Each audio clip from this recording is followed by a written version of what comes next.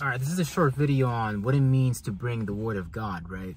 Now, bringing the Word of God is just all about being able to observe circumstances, situations, really just mathematically speaking, the circumference that you're observing and being able to observe what form is going on within that circumstance, right?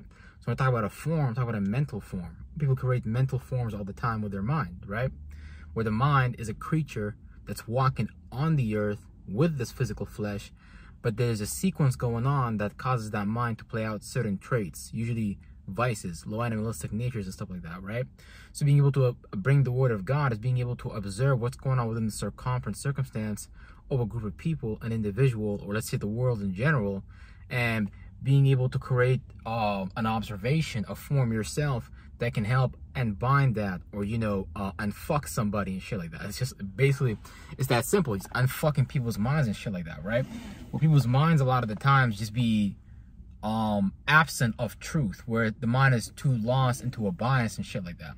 So whenever you get people following a figure like Muhammad or following a figure like Jesus, that's just an individual that's able to bring a word, an observation that is complete and holistic. This way they're not lost in some form of bias and stuff like that, right? So a lot of the times when these people are lost in a bias, it's just an internal quality that maybe just getting out of whack and stuff like that, right? Where let's say, for example, a person that's constantly eating all the time, or a person that's constantly jealous all the time, a person that's constantly envious all the time. When you get into these concepts of, the 7 deadly sins in Christianity or Catholicism, you're just talking about a vice, someone who's observed and is observing.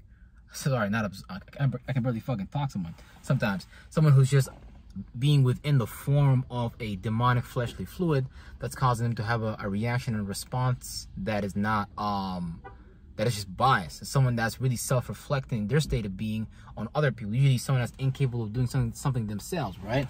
That's why Jesus was a big threat back in the day, right? Or just any figure that was able to observe the Word of God, was able to observe what's going on within the human mind, because the human mind most of the time is corrupt and it's not like truthful to itself or truthful to others. So when someone like, someone that has that level of observation, that degree of that caliber of mind, of understanding what they're going in and out of as a form of energy and stuff like that, or as a form of a mind, or the creature, the mentality they keep recreating, they know how to get out of that. That might become a person that people dislike just based upon the sole facts of,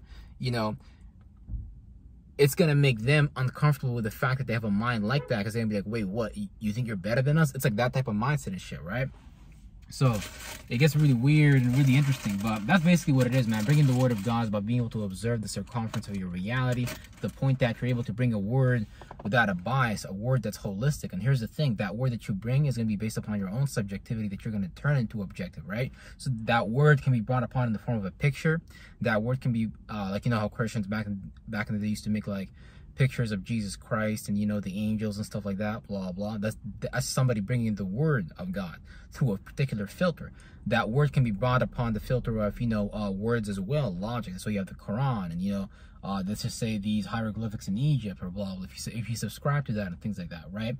But all these things are just forms that are brought to you by a sponsor that was able to observe the holistic nature of the truth that is going on in front of them without necessarily catering to a bias, right? Because it requires to be in a particular space of truth for you to even be able to do that, right? Because if let's just say Jesus Christ was catering to fucking demons, oh look, it's okay guys, it's okay to be demonic, it's okay to be animalistic, blah blah blah blah blah, then he wouldn't be completing his mission. He would be allowing the humans, let's just say, to be able to cater to what's the word, man?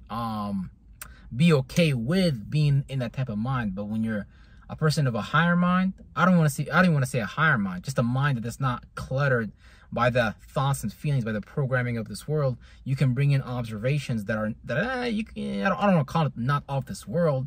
What that statement really means is just creating a thought and a feeling that's not normally down here. So when you're in a space of awareness, of clarity, of truth, of being holistic, you're not catering to no biases and shit, you're able to bring some type of word that doesn't have a bias, so you're able to help people with their mind. And here's the thing, this became like forms of mental training at some point, where now Muslims, let's say for example, are using the Quran to help them train their mind with these words that they be you know, repeating via the Quran, right, as a medium of words and stuff like that. Because words can work as an affirmation as well. Words can help you train your mind and shit like that. But when you don't know where these words come from, and you can't create your own word and shit like that, then okay, it becomes a problem, because now you're just stuck within one particular filter of how God can come to you.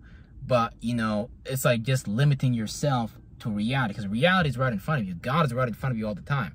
But it's up to an individual to be able to observe that. Now, that truth is not just observable in the Quran. It's not just observable in the Bible. It's not just observable in the Talmud. You know, it's observable in the nature of reality right before you, through everyday people, through the fucking trees, through the fucking sun, through the moon, through the clouds, whatever it is that you want to, you know, because these are just different forms that are within reality. And reality is a holistic thing, right? Where your space, for example, is a space made up of many different organs, made up of many different tissues, made up of many different densities of fleshly fluids, you know, blood, saliva, organs, and, you know, they all have different operations and functions. Just like we have that internal multidimensional reality within us, there's also this external multidimensional reality that, you know, is made up of different things, made up different existences and energies and shit like that, that, you know, predicates the, you know, earth, or, you know, the space that we are in and shit like that, as, you know, human beings and shit like that, right?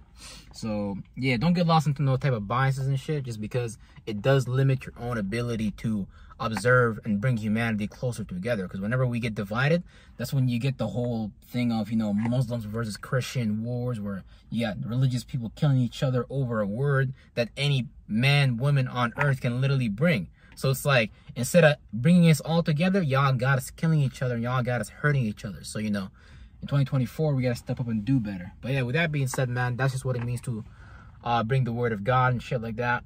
And yeah, peace out, everybody.